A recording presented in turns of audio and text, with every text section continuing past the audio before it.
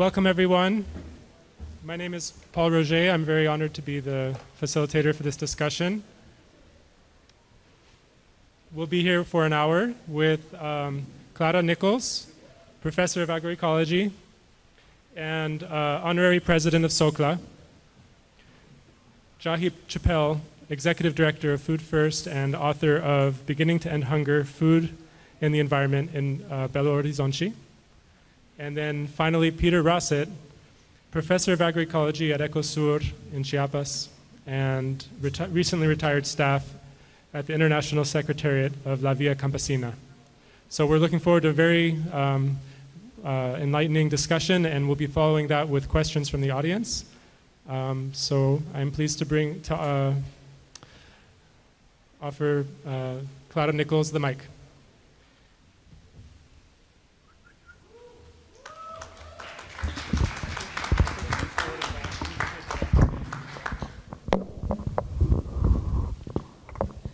Hello, everybody. Thank you for the invitation, and I think the panel is very interesting. So I'm going to talk about agroecology as a science, how they are going to provide the technical strategy for social movements.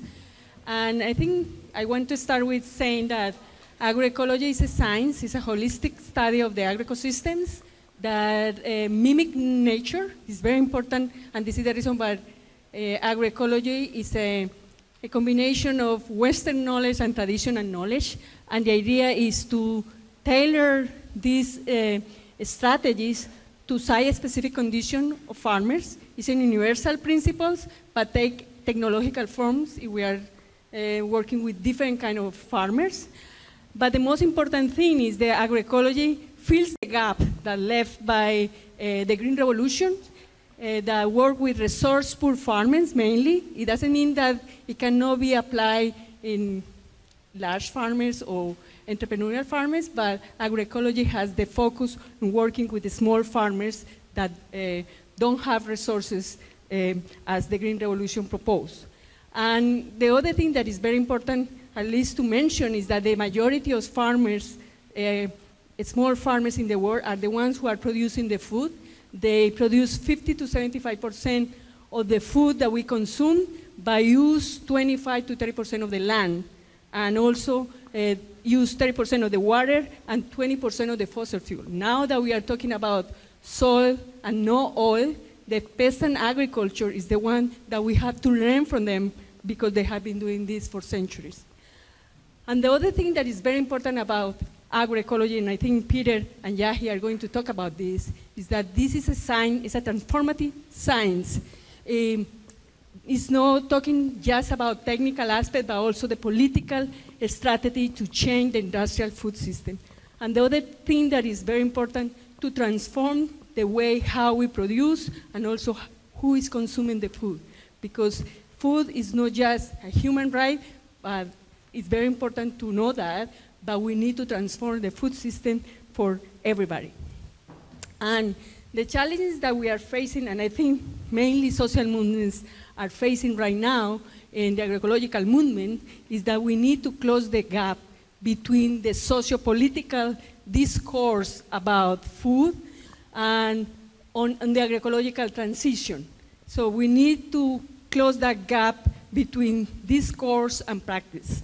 And also because sometimes the sophisticated political analysis on food sovereignty is not always matched with and back with the concrete examples. And this is the reason why I prefer to show some examples how we can learn from small farmers and how we can work together with social movements.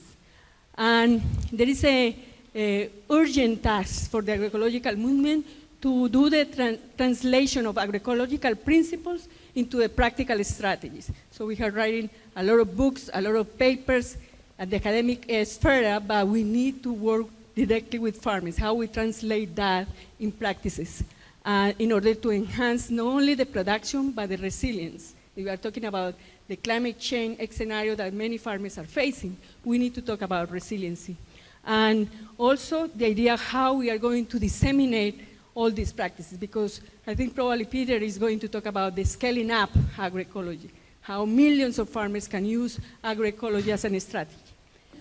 And for that reason, I just wanted to mention that agroecology is a dialogue of wisdom between Western sciences and traditional farmers' knowledge. Agroecology is a science that was born in Latin America. It's very important also to recognize the identity of agroecology, but this agroecology works with principles that take a specific technological form that can be applied anywhere according to what kind of farmers we are working with. But it's very important, the participatory research that farmers in their own farms. And these are the principles. I don't want to go into each of the principles of agroecology because probably in the morning you saw other talks that were emphasizing some of these principles, but it's very important to have recycling, favorable soil condition, minimize the resources losses, enhance species diversity and genetic diversity at the farm level, but also at the land scale level, enhance biological interaction and synergism. The idea is to have an agriculture of ecological processes, but we cannot forget that agriculture is the modification of nature by humans, by society. So for that reason, agroecology is very into the social processes. And for that reason, we have this panel on agroecology as a global movement. And in order to scale up agroecology, the idea is to allow all these successful agroecological initiatives to grow beyond an isolated place. We need local experiences that scale up at the level of the region or the territories. And the strategies, probably Peter is going to talk a little bit about this, but I think it's very important to enhance the local strategies, initiatives, the creation of agroecological lighthouses, what experiences are very successful and why, to understand why are so important. Reviving traditional systems is another strategy, and also reconfiguring the whole territories as with agroecological management. And I wanted to give you some examples how farmers are doing this in Latin America. So the first one is restoring traditional systems, and this is just one example from Peru, in Cajamarca. This is a restored terraces in Cajamarca, Peru, done by NGOs and small farmers organization communities. In 10 years, more than 550,000 trees were planted, and about 850 hectares of terraces were rebuilt, and they also 173 hectares of drainage infiltration canals were restored by farmers, and at the end, the result were 11,000 hectares of restored terraces, benefiting thousands of families, in this case 1247, and the potato yields and the oca yield went from 5 to 8 and from 3 to 8 tons. If you compare that with the Green Revolution, the results are very high compared with the Green Revolution that probably increased the yield in 1 or 2 tons more than farmers are producing. This is another example from Cusco, Peru, is the restoration of the guaruguaros in Puno areas that now in a scenario of climate change is so important. It's a traditional agriculture of, we are talking here about 3,400 meters above sea level. So the problem that they are going to face are frost, but the canal, the water in the canal absorbs the heat during the day, releases at night, and farmers can produce crops in the middle of frost. So this is one thing that is very important to learn from traditional knowledge that can pass this information to other farmers that probably don't have this knowledge. And the yield impact of guaruguaros, you can see here the potato yield went from 8 to 14 tons per hectare per year. That I think is very impressive compared with the average potato yields in Puno that were from 1 to 4 tons per year. And also the quinoa and the other crops were similar results. And another example that we cannot forget is Cuba. Cuba is a very good example for Latin America, and is how this opportunity of crisis helped all Latin America to learn what the Cubans were doing in the times of crisis. You can see here, after the Soviet Union collapse, the imports of petroleum fertilizer and pesticide dropped dramatically, but they have a lot of knowledge. They have only 2% of the population of Latin America, but 12% of the scientists. So all this human capital went to redesign their farms and try to do that kind of transformation of the agricultural system in Cuba. And you can see here the percentage contribution of peasant agriculture to the national production in various crops. You can see here before the special period and after the special period, how the contribution of small farmers to the food sovereignty were very high. And using agroecological strategies like polyculture, animal integration, rotation, green manure, and organic amendments. And this is one example that we always show this example because it's one of the farms that is like a lighthouse in Cuba.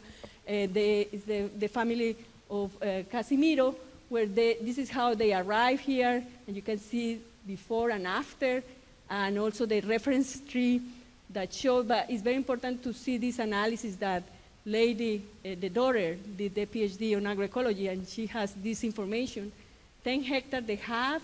This is the amount of protein that they can feed per kilogram per hectare per year.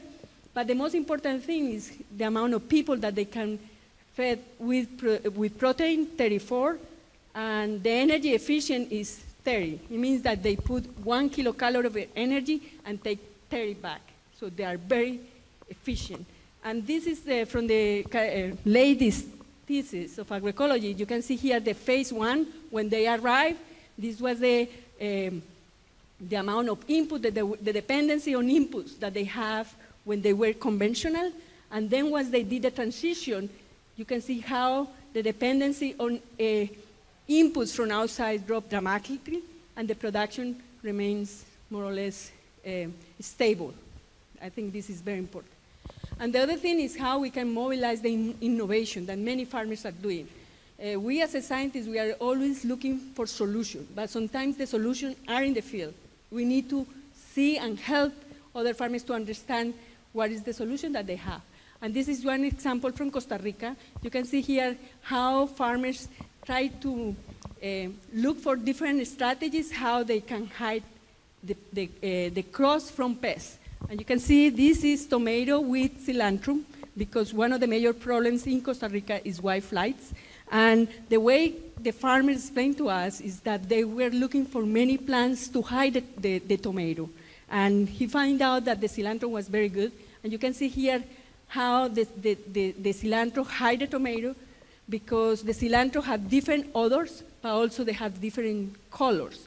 So the whitefly or the insect in general, they just seek the crop using different clues, like olfactory clues or visual clues. So here, the tomato is ready, and they are going to harvest the cilantro. And it's one innovation that is very important to understand, at least for us. I'm an entomologist by training, and I think it's very important. This is the farm that we need to stay to know why this farmer doesn't have pests, rather than just look for the solution, because we think that in the laboratory we are going to have the solution for whitefly. And sometimes it's very important to understand that farmers are innovators all the time. And this is another example from Brazil.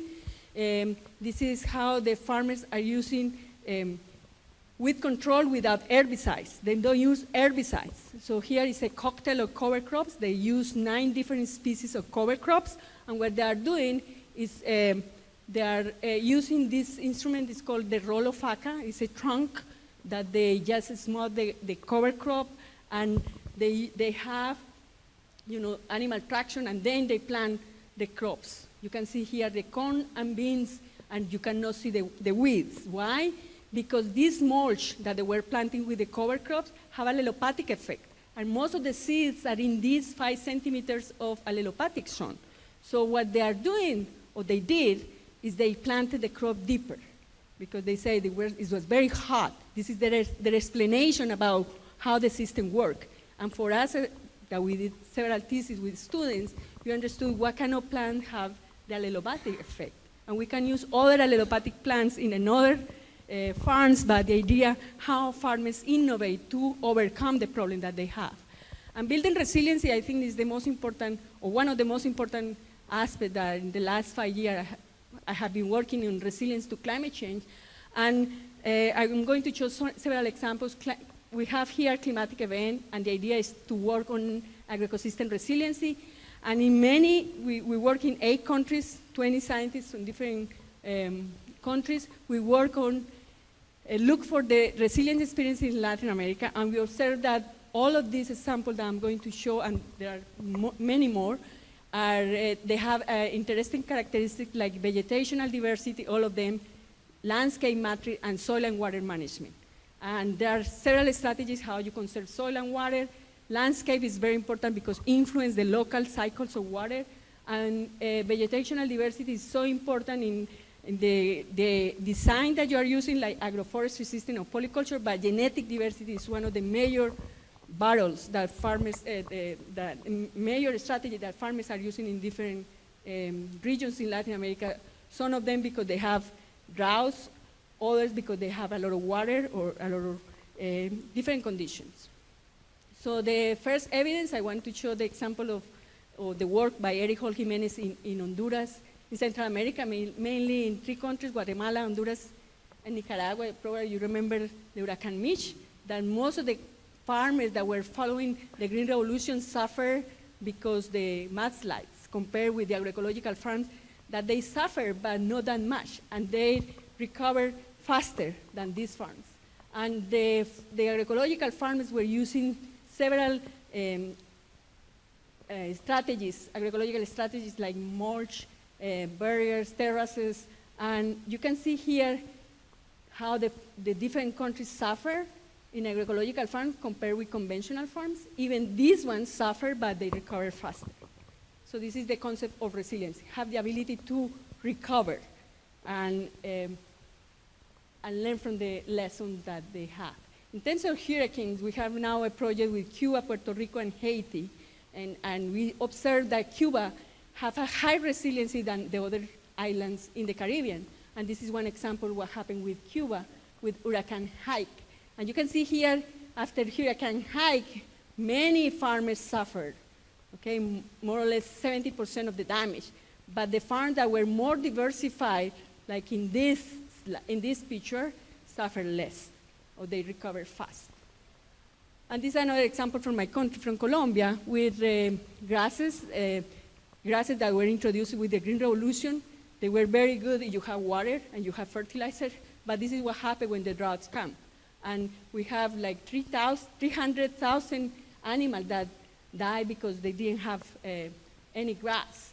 And however, there are several farmers that are following the agroecological principles using silvopastoral system. And this is the farm that you can see here, an agroecological farm using silvopastoral system that have less evapotranspiration and higher humidity in this condition compared with a neighbor farm that just have pasture. We are talking about 2 to 3 degrees higher in the north part of Colombia. That we are talking about the average temperature is 35 degrees. And what happens when they have this stress, you can see this is a farm that have silvopastoral system, and you can see this is the phenomenon El Niño, less precipitation, or the La Niña, high precipitation in the case of Colombia. And you can see here the production of milk was totally it was constant, despite the fact of the effects of climate change. So this is what we need, design the farm to be more resilient to different climatic events that are going to come. And the other thing that is very important is how we are going to spread this knowledge. We cannot continue with the traditional extension program because we are not going to cover thousands or millions of farmers. So one way to do it is spreading the knowledge through Campesino Campesino. That is a grassroots movement that the main actors are the farmers, the successful farmers that are going to teach other farmers how they are the protagonists of the movement. And probably Peter is going to talk more about that because he has a lot of experience not only in Central America but also in Cuba. And this is just one example of how one particular strategy in Central America went from 10 farmers to probably 40,000 farmers using Mocuna that fix nitrogen and increase the production from 400 kilos to 2,000 kilos. I can see 2 minutes, yeah. And the last part is how we are going to reconfigure agroecological territories. It's how farmers are going to control the territory and are going to decide that here we are not going to apply pesticides, here we are going to apply agroecological principles. And for that, I just brought the example from the Mixteca. This is in the Mixteca Alta, where Paul did his thesis. That is very important, but I just wanted to highlight the restoration ecology that farmers did, planting trees, organizing a community, building these irrigation canals, and also bringing new crops, like, for example, amaranth, that are more resilient to climate change in this condition. And this is just results from CEDICAN. More than 1,000 farmers were trained in agroecology, and more than 500 hectares were restored by farmers. And this example also, the restoration ecology from my country, is, you can see here in 92, they were totally degraded land, and this is 2001, 2014, and this is 2016, how farmers build and reforest this part, and now they have a very good result. They have 75% recovery of the forest. The forests were connected, water conservation, more water for more families. But the most important thing, I think, is the food security, food sovereignty that they have, and the cohesion. They decided to stay in the territory and fight for the territory. And the lighthouses, there are very good examples in Chile and also in Cuba. You can see how they started in 2010, and it became a very good lighthouse, demonstrated that it's possible to restore this, it's possible to produce even more than they were producing. And what I think Jahi and Peter are going to talk is the militant agroecology. When you work with social movements, because it's a transformative science, they are taking agroecology as a flag of rural development. And why it is so important? Because it's socially activating, it's participatory, economically viable, culturally appropriate, ecologically sound, and provides the principles for food sovereignty. I think this is the reason why social movements are taking agroecology as a flag of rural development. And also because agroecology, they can produce more, they can be scaled up, they can teach other farmers, and they need, it's just legal initiatives like we have in several countries. Unfortunately, now we are having a very difficult time in different countries in Latin America, political issues that doesn't allow to enforce this law.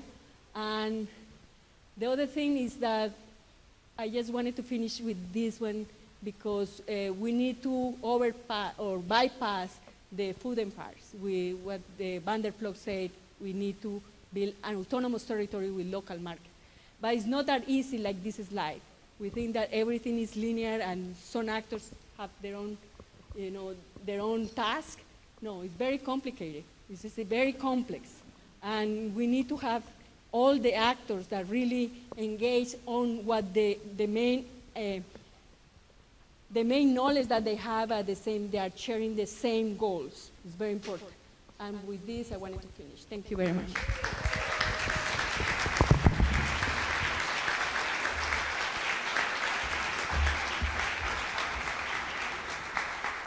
And these are things that we know thanks to many of the people we have here that I appreciate, not just the knowledge that they've created, people like Clara, Miguel, Peter, and I appreciate up-and-coming agroecologists like Paul and the Black Earth Farms.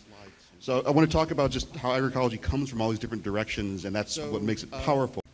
That was a sort of technical tour de force. That was a technical tour de force. I'm going to focus, as Clara said, a bit more on the social movements and actually a bit more maybe lighthearted approach. Agroecology as a term is about 91 years old, so approaching 100 years. Of course, agroecology as practices, as knowledge goes back thousands of years. And these are things that we know thanks to many of the people we have here that I appreciate, not just the knowledge that they've created, people like Clara, Miguel, Peter, and I appreciate up-and-coming agroecologists like Paul and the Black Earth Farms. So I want to talk about just how agroecology comes from all these different directions, and that's what makes it powerful and what we can do with that. So where it's come from and where we can go. So I've been working in this field for about 17 years, and even just in that period, I can see a major change in how agroecology has been approached or how visible it is. And it can feel like it's everywhere now. I mean, 17 years ago, I don't think HuffPost existed, but you wouldn't have seen it in the Agroecology in the Guardian 17 years ago either. We have organizations like SOCLA, the Latin American Scientific Society of Agroecology. We have Centro I just came from. I used to work at the Center for Agroecology, Water and Resilience at Coventry University in the UK. We have the Community Agroecology Network, which is a bit more than 17 years old, I think. So we've seen this sort of flourishing in organizations, as well as citations, publications, books, and many meetings by the Food and Agriculture Organization of the United Nations, amongst other groups.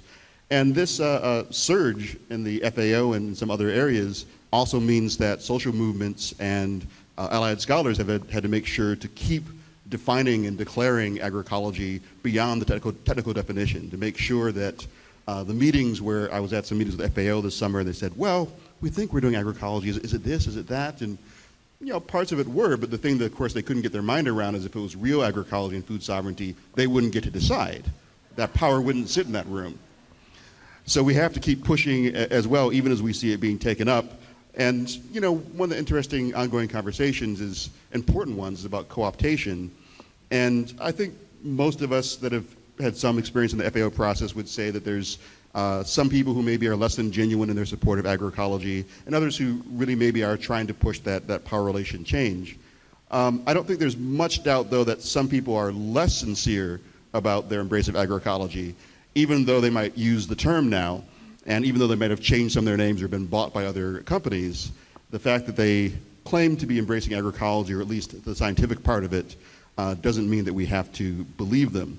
But what it does mean, I think that's really exciting, just thinking about these past 17 years, is that they've moved on to trying to co-opt the term. 17 years ago, when I was starting, I remember them very clearly talking about people in this room and myself and going, well, agroecology, that's not really a real thing. That's some silly people who have some silly ideas.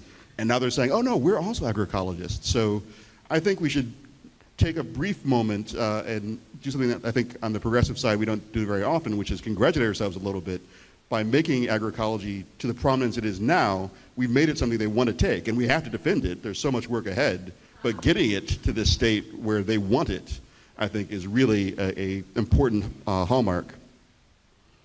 And indeed, I think that we have things that they want, which is why they're trying to take it. If you look at, for example, this excerpt from Feedstuffs, which is one of the industry magazines around chemicals, fertilizers, industrial agriculture, they had an article a couple years ago that was sort of concerned with the fact that when you poll Americans, they wanted more natural agriculture rather than more technical, more scientific. That was kind of a worry of theirs. But when you look at, of course, what people say they want, if we think about, well, especially finding ways to prevent adverse environmental impacts. Does it have a pointer? How does it work? Oh, that's not the pointer. Aha. There we go. Finding ways to prevent adverse environmental impacts, that's something agroecology certainly speaks to. Clara presented some of the evidence that would point to that. If we think about an equitable distribution of food throughout the world, agroecology, food sovereignty, and food justice, what my friend Minnie Schneider and I call the new three-legged stool, those three together really seek to address this as a fundamental part in terms of also addressing the resources and support farmers have to make their own food, as well as people having access to affordable food. So we also then get affordable food for me and my family. That's an important part of food sovereignty, food justice, and agroecology. Profitability of U.S. farmers, I mean, this was only of U.S. citizens. We're kind of insular in our concerns, but we know that a lot of this problem with profitability comes from oversupply and the pressures put on farmers. Only a small number of farmers making almost all the money on oversupplying a small number of products, which of course then talks about the type and quantity of food eaten. We don't have a diversified diet by and large. We're eating a couple of processed products again and again because it's profitable from a couple of large corporations. So agroecology, we kind of have what they want, and it's going to be hard for industry to handle it, but if we embrace it, we can make our dreams come true, the dreams of everyone except for the corporations. So in the rest of this presentation, I'm just going to give a lighthearted look at where agroecology has come from and sort of my informal assessment. Peter Rosset and Miguel Thierry have a book recently that goes through this much more in depth and formally, and there's been work by Alexandra Wessel and Stefan Ballon. So this draws on all of those, but takes my own little approach to it. So agroecology, one obvious part of it, of course, is its last name, ecology. And so this is the dry, boring part. You know, ecology as a term is usually traced back to Ernst Haeckel's coining of it in 1866, thinking about the study of the household. So our environment, the household around us, the people sharing our household in terms of other organisms. Agroecology as a term was first recognized to have been used by Basil Benson in 1928. Actually, I think there might have been some more recent things, finding even things farther back, but that's one of the earliest references. And so we could think of agroecology simply as the study of interactions of organisms and their environments in agriculture, just in that context. Or there's also a lot of agroecologists who work on the effects of agriculture on non-human ecological systems outside of agriculture. So these are two parts of the roots, and certainly these are things that many agroecologists do, the direction many of us have come from. Another very practical part of agroecology's family history would be agronomy. So, of course, agronomy and horticulture as practices go back thousands and thousands of years as fields sort of recognized in the Anglo system of study. It's around 17th, 18th century that they're formalized as fields, the management of agriculture and cultivation of gardens. And so agroecology has this grandparent as well, and so you could think of it as the application of ecological science to inform agricultural practice, so improving resource use, productivity, pest management, many of the things that Clara addressed as well. Also, there's a focus in many agronomic traditions, of course, on what works for farmers and why and where. So in terms of the kind of labor, in terms of the kind of risk, resilience, the kind of living they're able to make from it, their relationship with other people in their communities. These are all things that could arguably be part of agronomy and certainly are part of agroecology when done correctly.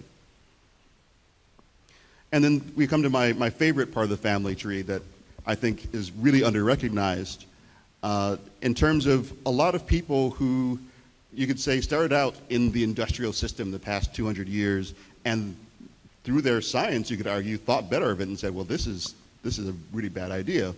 A lot of modern scientists who've moved in this direction, I'd say there's far fewer who've moved in the other direction.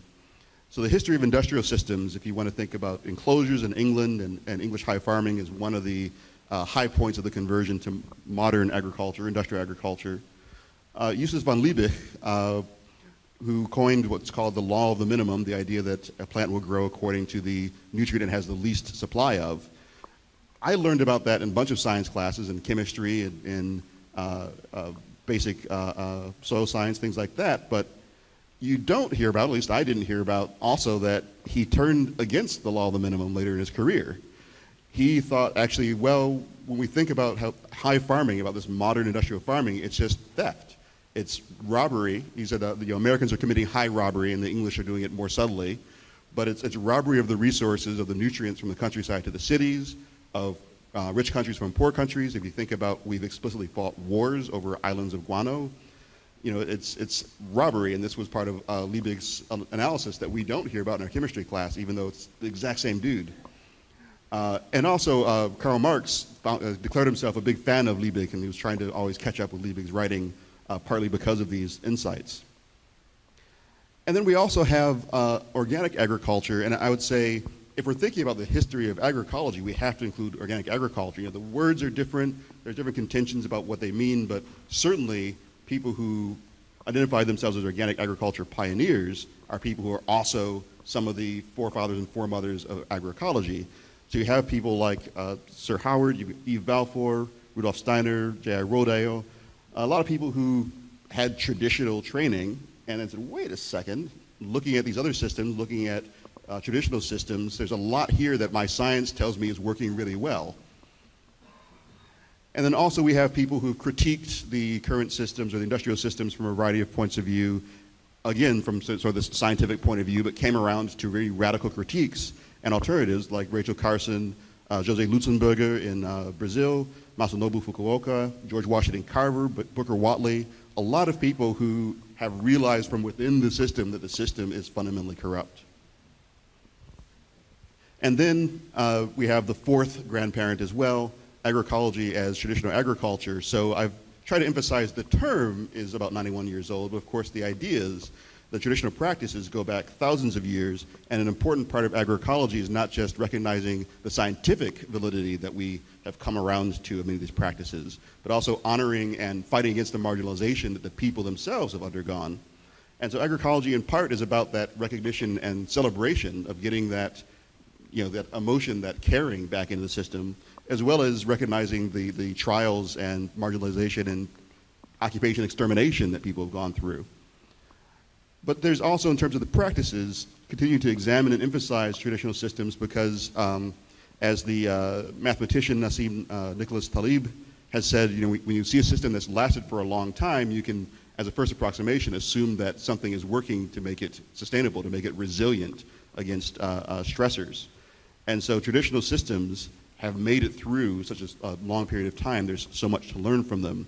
And of course, by and large, they had to be developed to be locally sustainable, to use ecological principles, to be incorporated with local landscapes and culture, and to avoid dependence on external inputs. And this, I think, it's really important to emphasize, is different than an uncritical call to go back to the old ways. I think it's easy to lob that accusation, but because we have this part of celebration, because people have been so marginalized, and so you have to celebrate, we have to push this space for joy and recovery as well as recognition and mourning, but that's not the same thing as just saying everything everyone always did before is good. The people themselves who practice traditional agriculture are still learning and evolving and changing their practices, so it's not about some kind of static prior knowledge. So like I said, so it seeks to learn the best of traditional practices and support and expand them where they can be helpful to people and the environment. So agroecology descends from these four grandparents I've laid out. Increasingly recently, it's been defined as science, practice, and movement, which I would say agroecology is unique in terms of incorporating all three of those things. And in fact, many people would say you're not really doing agroecology if you're not doing all three together. And just to wrap up, or start to wrap up, in my 1.5 minutes left, one of the things that is really interesting about some of the attempts to co-opt it is the attempt to use science as sort of a bludgeon against it and say, well, the science part is good, but this movement stuff that's silly or wrong-headed or biased. And it's kind of weird to me because if you admit that we need change, then by definition you need movement. That's how change happens. And so large-scale change happens when there's some kind of social investment, especially movements or activism. Even the Green Revolution, it resulted from huge public investment. Not that that was a result of a movement, but that was money that was coming from many first world nations that should have been governed by the public purse, and indeed was in terms of people not paying attention or tacitly or explicitly promoting it. And of course, the Green Revolution was a response to the Red Revolution, to movements and agitation in other countries who wanted to stop communism from growing by trying to replace it with basically a higher productivity and driving certain farmers out of business. So if we just look around the world, I mean, when we see improvements in the things we care about, you pretty much always see movements. And all of us care about food and agriculture to some extent, so we're gonna need movements. That's just how it works. And agroecology really seeks to embrace that and do this change together. So my own research has focused on Brazil. My book called Beginning to End Hunger looked at Brazil's social policies and food over the past 2 decades. And they've made quite a lot of advancements, even though right now there's a lot of problems, but to put it lightly. But one of the things that I observed, I think is really important to remember, is that you had movements working with what was then a nascent political party, the Workers' Party. And when you had people working together like that, when you had scholars working together with the movements, this was during a dictatorship. When a scholar was your ally, that meant they were putting themselves at risk of jail, of being exiled, of a lot of really nasty stuff. And so it was really seriously showing up for movements in a way that I think we need to think about how we do that now, beyond just saying the right things or buying the right things. How do we show up for those who are in the trenches, who are doing this work? How do we push and join movements rather than necessarily doing our own thing? We need to figure out how to also do things for and with others, like the peasant farmers of the world. And so just 2 quotes to end it with Frederick Douglass saying, those who favor freedom and yet deprecate agitation are people who want crops without plowing the ground, or maybe other low-to alternatives.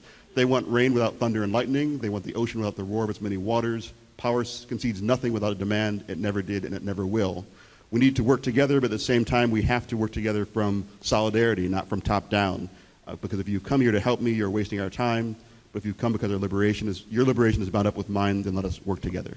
Thank you.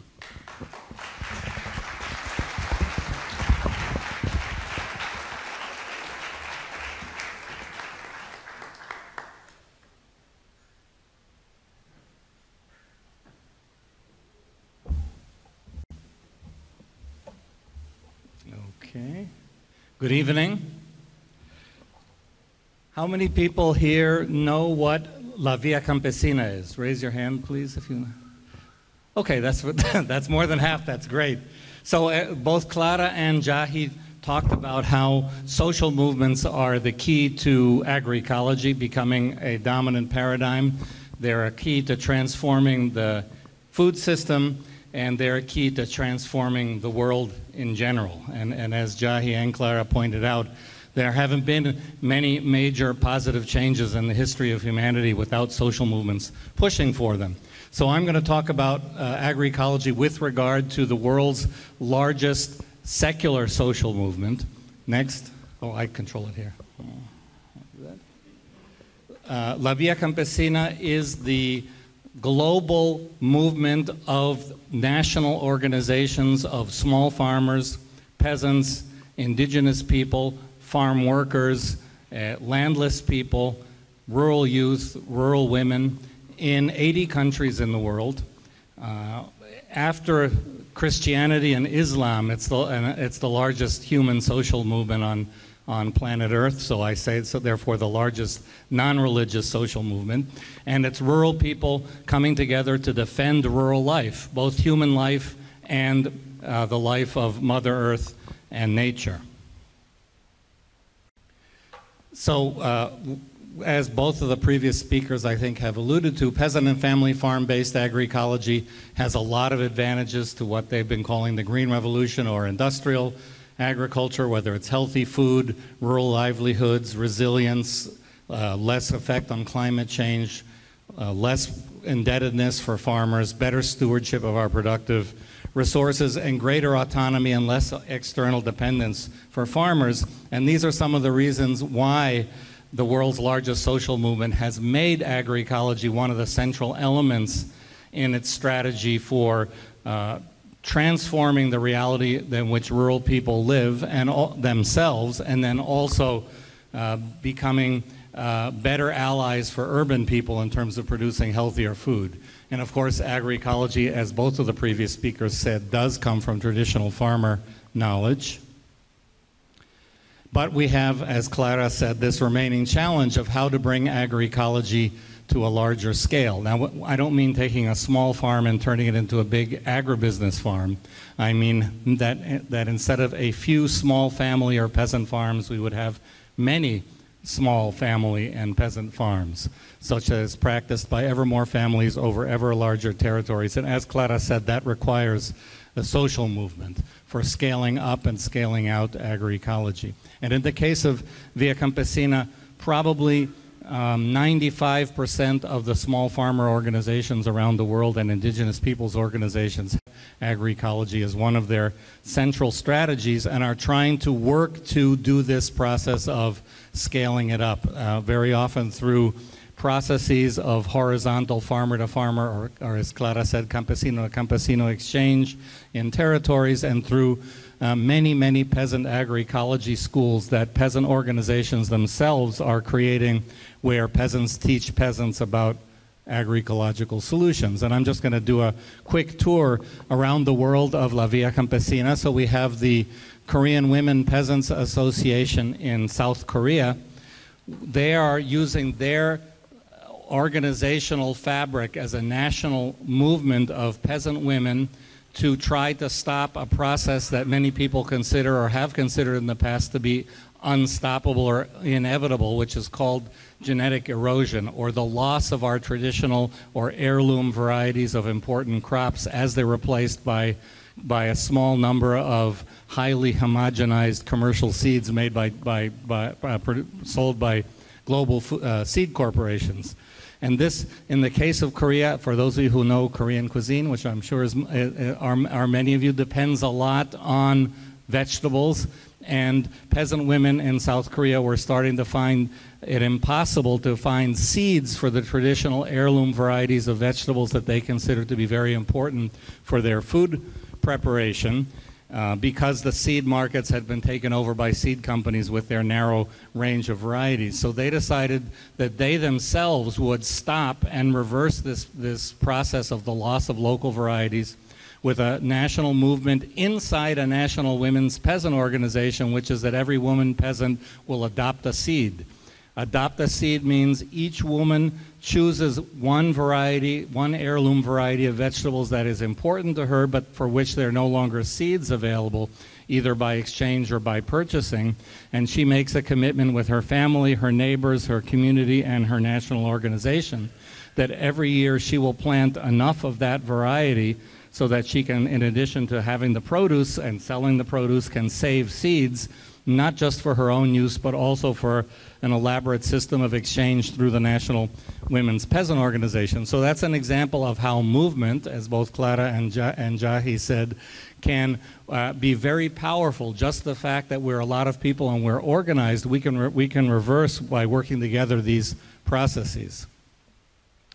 Another case in Vía Campesina is the zero-budget natural farming movement in India.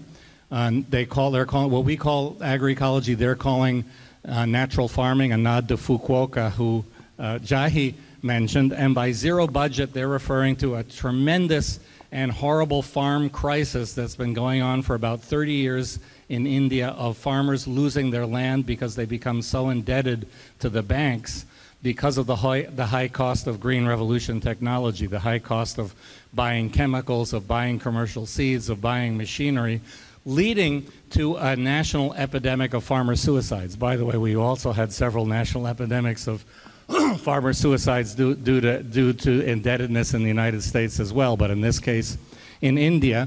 And this movement then rediscovering natural farming, agroecological practices as a way of not buying anything from outside the farm anymore, not becoming indebted, not needing to borrow money from banks anymore. And so this is probably the largest agroecology movement in the world. Somewhere between 3 and 30 million peasant farmers over the last 15 years have changed the way they're doing their farming, depending on how you count it, in India. And through Vía Campesina, we've organized many horizontal exchanges with peasant farmers from other countries in Asia, and this movement is now spreading to Sri Lanka, to Nepal, to Indonesia, and to some other places as a result of these exchanges. So one of the main things that Vía Campesina does are farmer-to-farmer exchanges.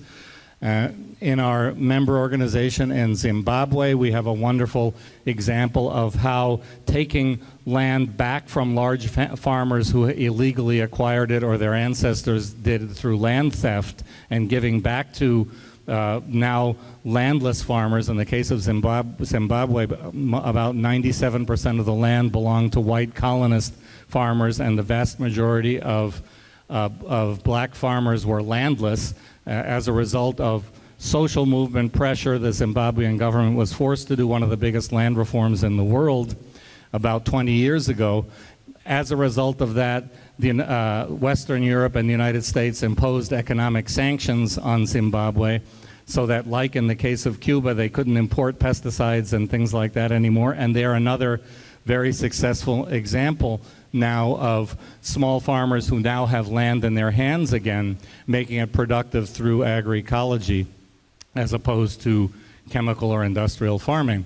Clara mentioned Cuba, which is which together with the India case is the other largest example of peasant agroecology on a nearly national scale that we have in Vía Campesina and in the world. In the case of India, it's the largest movement numerically. In the case of Cuba, it's the largest movement proportionally, because in Cuba, it's about 50 to 60% now of the national farmer population have gone through the agroecological transition or transformation through these kind of horizontal farmer-to-farmer exchanges that are systematically organized by the National Peasant Farmers Union, which is a member of Vía Campesina, and which is now serving, as Clara said, as an inspiration through Vía Campesina organizing the international exchanges. So here it's peasant to peasant in a territorial level, then through Vía Campesina it's peasant organization to peasant organization, learning how to replicate the process part. One thing is to replicate the actual practices, but a particular compost or intercropping strategy that works in Cuba may not work in Brazil or Ecuador or India, but the notion of creating a systematic process by which farmers exchange their innovations and experiences is much more replicable, and any kind of campesino or farmer-to-farmer strategy starts by identifying those farmer families in the territory who are already successfully practicing agroecology and transforming them into the wise people who other farmers and peasants visit to learn from. In Vía Campesina, we've been creating peasant agroecology schools, as I said, where peasants teach peasants. So it's like a farmer-to-farmer process in a territory, but in the case of a school, in a concentrated space, but where it's farmers teaching farmers or peasants teaching peasants. We in Vía Campesina have created this at the level of peasant universities, but also other kinds of schools that are not actually at the university level, but the peasant universities address two things. One, the need to train people in peasants, to be trained by other peasants in agroecology, but also give access to a university education to the sons and daughters of peasants and indigenous people who historically have been excluded from the educational system. So these are universities created by peasant social movements to train the youth, the sons and daughters, to be both specialists in agroecology and in constructing these farmer-to-farmer processes, but also to get political and organizational training so that they will be the next generation of leadership for the peasant movement. I'm just going to pass through, I only have a few more minutes, a slideshow of some of these peasant schools and universities. Our first one was the Paulo Freire School in Venezuela, and that was our first graduating class. We have, for the whole region of the Andean region, we have the IALA. The IALA means Latin American Institute for Agroecology, and this is what we're calling all of our peasant agroecology universities. So we have one in Colombia. Clara participated in the inauguration of that, and it's doing really well in Bogotá, Colombia. We have the Latin American Agroecology School in Paraná, Brazil, which has sons and daughters from peasant organizations in all of what are called the Southern Cone countries in South America, as well as some people from the Andean region and Caribbean. We have a peasant university for the whole Amazon region. It's in Marabá, Brazil, but it serves sons and daughters of peasant movements from the other countries in the Amazon region. We have the Guarani Peasant University in Paraguay. The Guarani linguistic group are indigenous people who are also in several countries in South America. So the Guarani IALA is for this kind of training for people from the Guarani region, from Brazil, Bolivia, Argentina, Paraguay. We have the IALA for women peasants, women's leadership within the peasant agroecology movement in Chile. We have, this is also from the Chile experience, and not just Latin America. Here's a peasant agroecology school of Vía Campesina in Indonesia, peasant school for agroecology and the zero budget natural farming in India, the Peasant Center of our Vía Campesina member in Quebec, Canada. They were inspired by a Vía Campesina exchange to Cuba to create a farmer-to-farmer or paysan-to-paysan agroecology process in Quebec. And all of these peasant schools and peasant universities share an emerging set of pedagogical principles and philosophy, which some of us are calling peasant movement pedagogy, which they're all based on education for social change, education for work and through work, learned by doing, by practical experience, education for cooperation. That means both cooperatives, but also in general, the idea that people in a community should cooperate and help each other. Education with values of humanism. Education that is both through and for rebelliousness. That means that our students go to marches, go to barricades, go to land occupations, and they learn through that, and they also are learning to organize that. and education for and from the countryside. It's not an urban education being imposed on people in the countryside that tells, like most formal conventional schools tell farm kids that everything in the rural area is bad and you should grow up and move to the city if you want to be modern. No, this is education designed by rural people to inculcate rural values so that the next generation will want to stay in the countryside and not move to the city.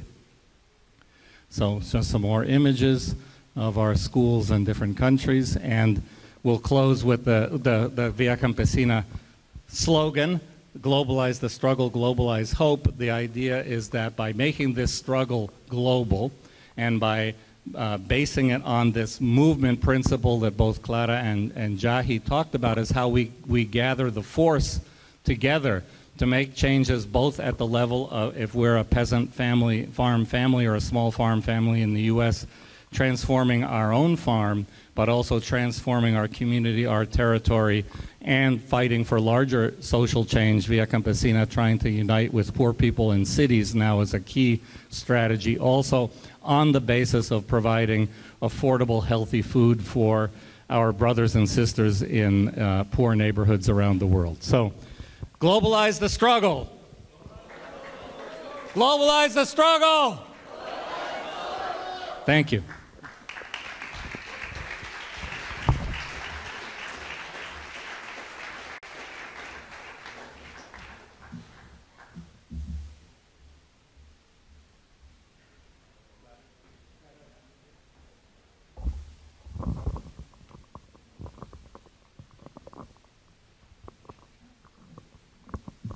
So at this time we have about 10 minutes or so for questions, maybe 5 minutes, something along those lines. So thank you, Peter, Jahi, and Clara for your presentations. That was wonderful. Is anybody interested in asking them a question?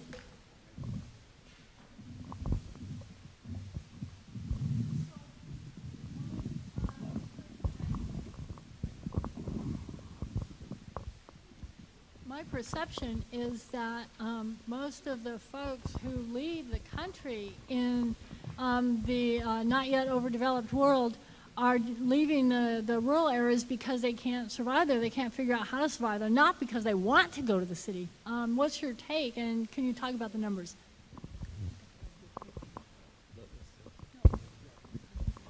We're going to take a few questions at a time. And when the panelists begin to answer a question, if you could refer back to the one that you're answering, that would be helpful. Question for Peter would be, how can people here in this room, but more broadly, of course, in the developed world, assist in the Vía Campesina effort? Thank you all so much. My question is, what do you believe the agroecology movement or community, like where do you see that they can be intersecting with other movements more? Thank you very much. Peter, this question is for you. Since you're coming from Mexico, it's very important that you let us know what's happening with the Istmo de Tehuantepec and with the Tren Maya, because I think people here should know what's going on there, and maybe you can give us some feedback pertaining to that. Let's start with that and see where that takes us. So, Pete, same order?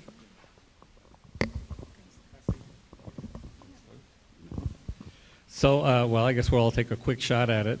Why are people leaving rural areas? Of course, a lot of people are leaving for objective reasons, as you suggest, that they can't afford to stay. They're being driven into bankruptcy by the dominant farm system and the way that farmers are strangled by companies.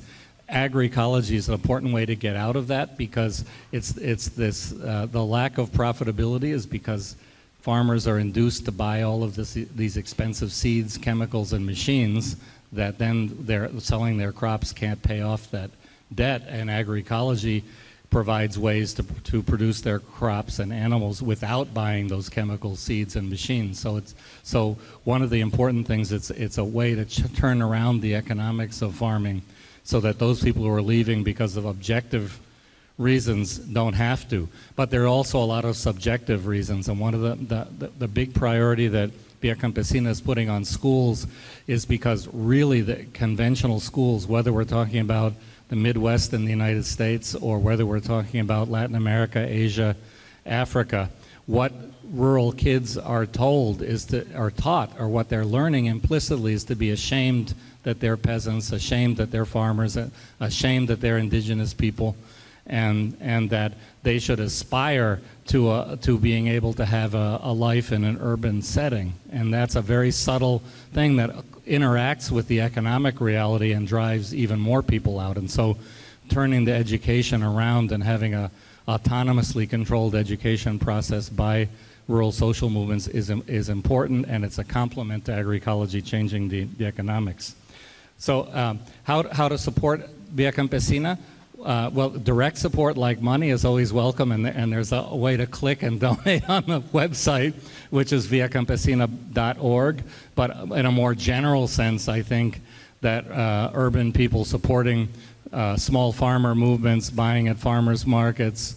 In the United States, the members of Vía Campesina are the National Family Farm Coalition, the Rural Coalition, the Border Farm Workers Union in Texas, the Florida Farm Workers Association, Líderes Campesinas here in California, and I may be forgetting right now a few other new organizations, with a bunch of them just joined, but all of them are anxious to have members, volunteers, supporters, allies, etc. And I think I'll leave the other question. Well, I'll come back quickly to the Istmo de Tehuantepec and the Mayan train.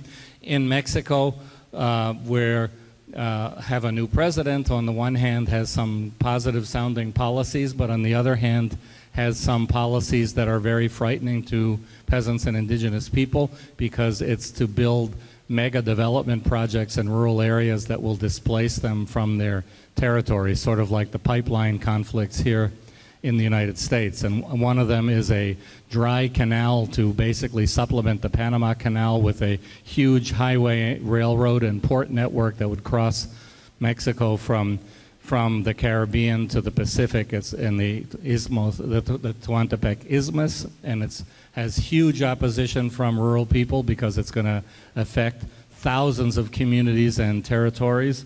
And another is to build a tourist train all over the Mayan region, and the people might think, oh, more tourists in the Mayan region of Mexico would be good for the local economy, except that where tourists have arrived in the Mayan region so far, like Cancun and the Riviera Maya, what they've done is destroyed the local economy and turned local people into chambermaids and bartenders, and they've lost their land and their livelihoods.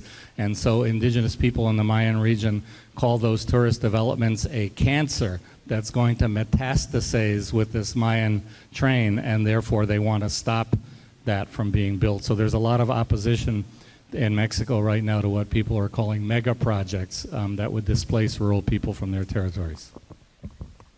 Thank you for the question. I think it helps us to explore a little bit more. And I wanted to say something about the first question, why people move from the rural to urban areas. And I think we need to understand what kind of policies affect the small farmers.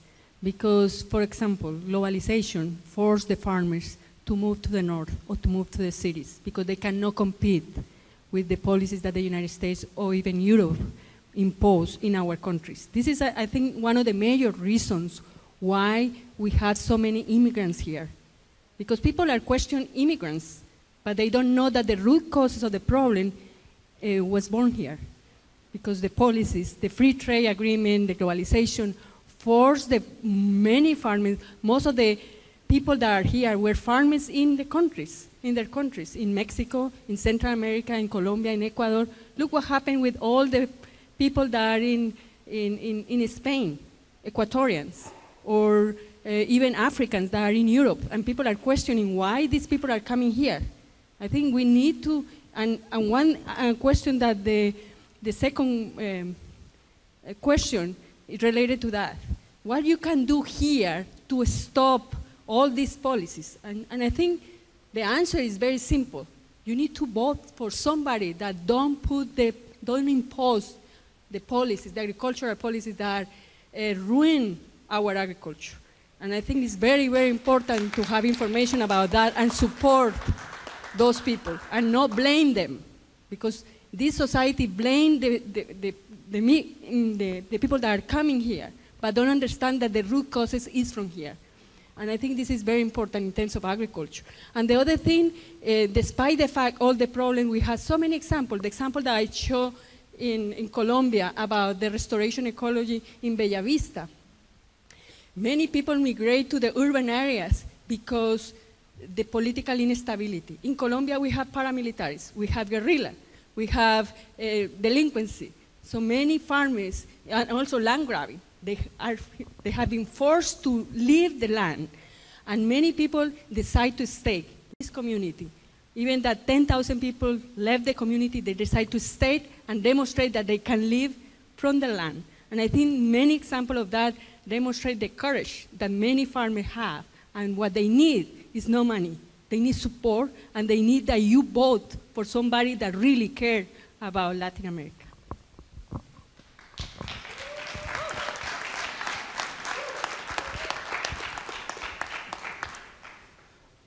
Again, a hard act to follow. On the question on rural or urban migration, I think Peter and Clara covered a lot of what I would say as well, but I think one thing that's important to remember is how urban is defined.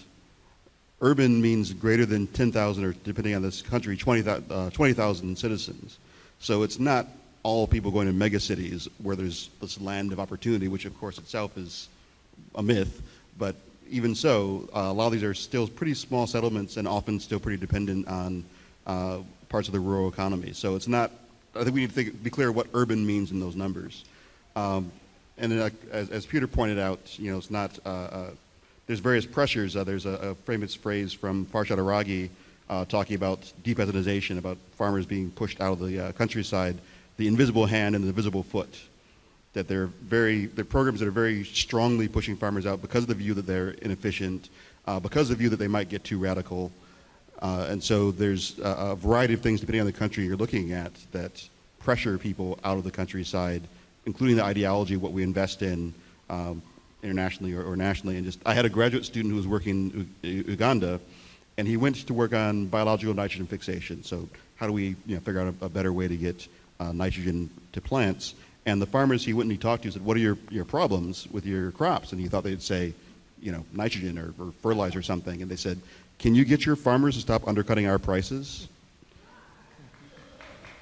So these are the things that we need to look at. And of course, our farmers on median are not doing well either. In terms of income from farming, it's over negative $1,000 income for the median farmer in the United States. So all these farmers are undergoing pressures at different extents and types, but this common challenge of food being one of the cheap things, and lives being a cheap thing. Raj Patel and Jason Moore had a book not too long ago, The History of the World in 7 Cheap Things, that we try not to pay the full cost, and this ends up putting costs on others. So in terms of also how to support Vía Campesina, I mean, Peter named a lot of the allies here, as well as, or members rather, here in the United States, as well as, of course, your cash. I think it's always important to emphasize. There's also the North Atlantic Marine Alliance, which is also a member. I think one thing that can be done as well in terms of supporting these kinds of organizations is if you're not already involved in something in your community, in the food system, get involved.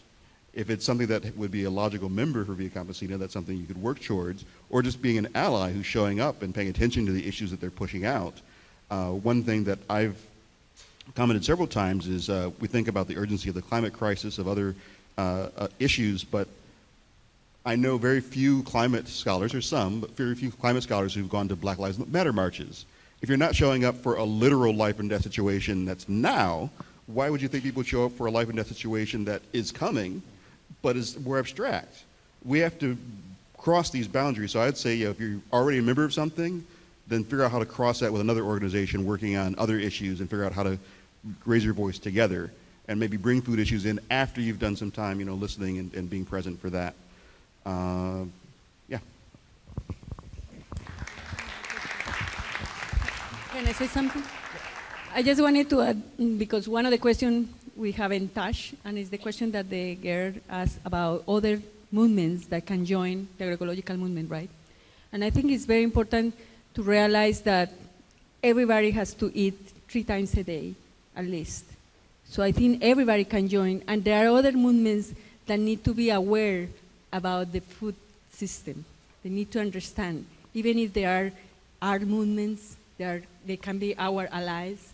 It could be the public health movements, because we need to avoid problems. And I think through food, they can understand the struggle that farmers are facing. Through art, as I said, people from the law or environmentalists that are fighting because they wanted to maintain, natural forests or pristine areas, well, they need to understand that even when in the Amazon, when they have indigenous people are the ones who are keeping more biodiversity than pristine areas. So I think it's a matter of information, because you can continue with your cause, but at the same time to understand that the problem is global, and the problem is if we are not together, it will be very difficult to fight against a few corporations that are taking control of our food system. And I think it's not just if you are right, you are from the right or from the left. And I think now the question is, what kind of side do you want? Pro-life or no life? And I think once you understand what kind of system is pro-life, you are going to choose the agroecological movement rather than the industrial movement. Thank you very much. Okay, so we're going to close. Thank you very much, Jahi, Peter, and Clara, for your wisdom. And they'll be around, I'm sure, to chat with anybody who has any other remaining questions. Thanks very much.